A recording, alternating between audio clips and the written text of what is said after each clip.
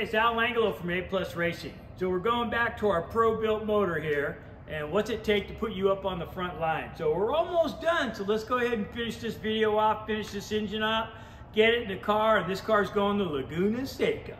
All right, so let's put the thermostat on. So right here is where the thermostat's gonna go on. And so I'm gonna take these two bolts off. Okay.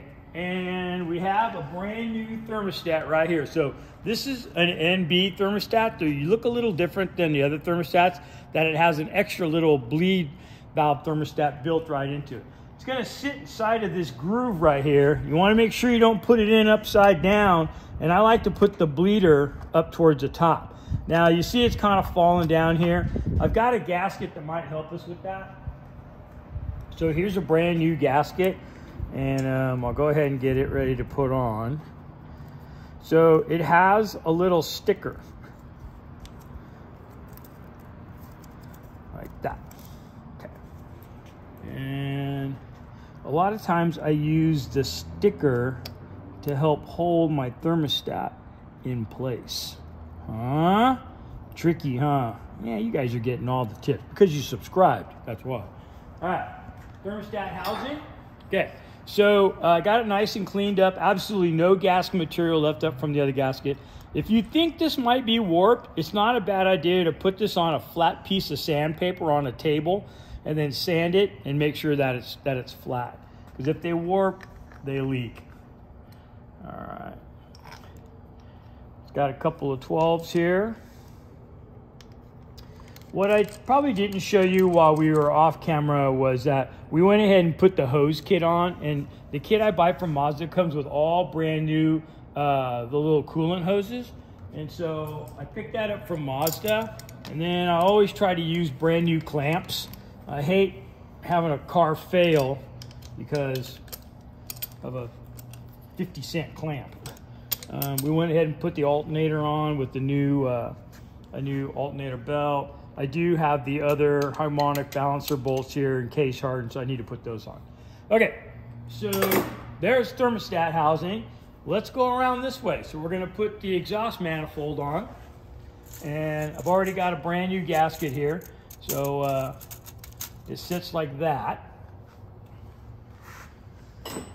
And I have my NB. This is a non-California exhaust manifold because it doesn't have a catalytic converter right here, so that's a good thing. So we always switch those in out here because the California one with a cat converter in there slows us down, and sometimes they start coming apart, and when the catalytic converter comes apart, it clogs up the exhaust. I've seen that happen lots of times on people's race cars who still run a catalytic converter. And one trick you can do is you can, like, just for off-road purposes only, you can bang out all the ceramic material out of the inside of the cat, and then then you'll have a free-flowing cat. All right, so I got that one. There's a hidden bolt down in here. These are a 14. Thought we had a 14. You do. It was the one you took off that other speed. Oh, maybe it's on here. All right, so I'm going to put the nut on here. Find that stud. There we go. Okay. Yes, I skipped one. This one. So I'm going to show you why. Because on this one, it takes the heater tube. So I have the heater tube here. This is it. And I put a new O-ring on here. And I'm going to put a little bit of grease on the O-ring. And then this, you got to make sure you don't screw this up. This, it goes in here. Okay, so it goes inside of here, and you just pushes in, and then this goes on the outside of that stud. So if this is in the car and you're putting the exhaust manifold in, make sure you don't get it caught underneath the exhaust manifold. you'll have a really big exhaust manifold leak. All right, so that goes on there like that. All right, so now I'm just gonna bring these home. And it's a pretty good size stud on here. I'm guessing you wanted to use a torque wrench, which is not a bad idea to use a torque wrench on all this stuff. I've been doing it so long, I know how tight it needs to be without it falling off. But I would say probably 25 to 30 pounds on these, and you'd be safe. Okay. All right.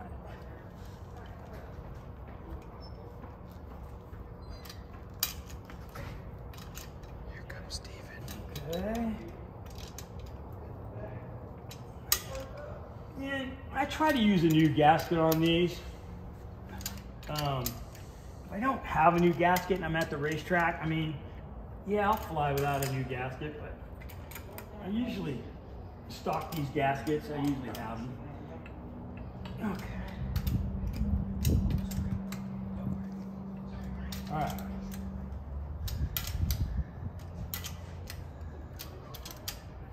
That looks good. Okay. Now that I got that, we can go ahead and put on this EGR tube. I'm going to put a little bit of grease on the threads here. So it basically goes back here to the back port of the EGR valve and to the back of this head. And I got a new gasket here. So put the new gasket on. It sits on like that.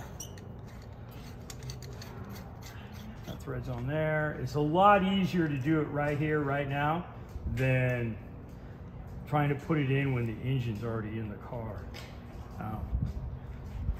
Tough to get to all of it when it's in the car. Okay, so I need a 10 millimeter.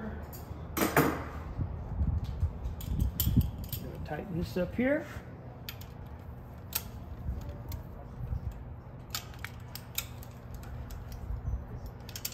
Okay, that looks good.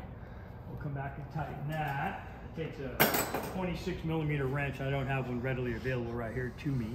Okay, so this is going to go to the coil pack. The blue one is the driver's side. I always get those mixed up, but I'm telling you right now, blue goes to the driver's side. I finally memorized it, and that way, if you get them backwards, it doesn't run right. And then this one here is our sensor for the engine coolant temp sensor, so it goes like that. All right, valve cover. So we've got our valve cover cleaned up. It has the cam sensor in it. I'm gonna take the cam sensor out just because sometimes it nicks the end of the camshaft positioning sensor. So I don't pull the valve cover off without taking the sensor off. All right, we got a new gasket and it's all cleaned up thanks to my buddy Randall. And I'm gonna set this on there like that. Okay. And up here on the front, I want to make sure that I got it tucked in there right. I don't want it like this. It's got to sit down in there. Otherwise, we crush this. We crush that plastic housing. All right. So we're going to go ahead and put the bolts on.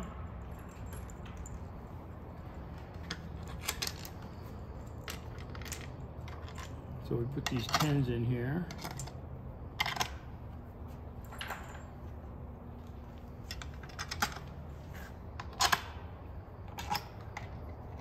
Okay, everybody got a bolt? I like to start in the middle and just barely snug it down. Kind of helps keep it from binding up. Not that I've ever seen one bind up, but I don't know. I just feel safer doing it that way. So, and I've always done it that way. And I just go with what feels safe and feels right.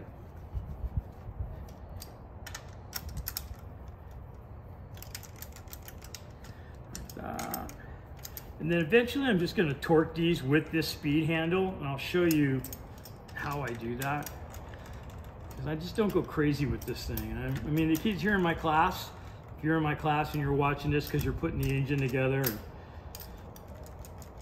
don't go crazy on them, because you guys break them off all the time, and always having to try to get them out of the head. Okay, so it's just, that's it. It's just my fingertips tightening it down.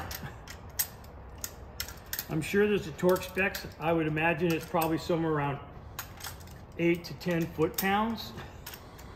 And I just do it like that.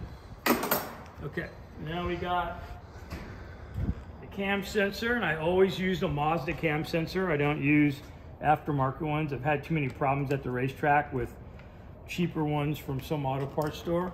I just get the ones from Mazda, and that's the ones I use. Okay, and we'll plug in our PCV valve. Looks like this one's not going to fit. There we go. Okay, all right. So outside of the exhaust cover, we'll tighten this up with a 26. I think that this engine's ready to go in, and we'll see what kind of power it makes. All right, well, this is going to conclude your pro-built motor. If you followed every step, should be up there on the front row with the rest of us. All right, you guys have a great day. Thanks for subscribing. Thanks for watching the series. And give me any comments. If you have a question or something that you want to know about, don't hesitate to leave a comment, and I answer all the comments. Sometimes I just answer it with a video. Have a great day. See you at the track.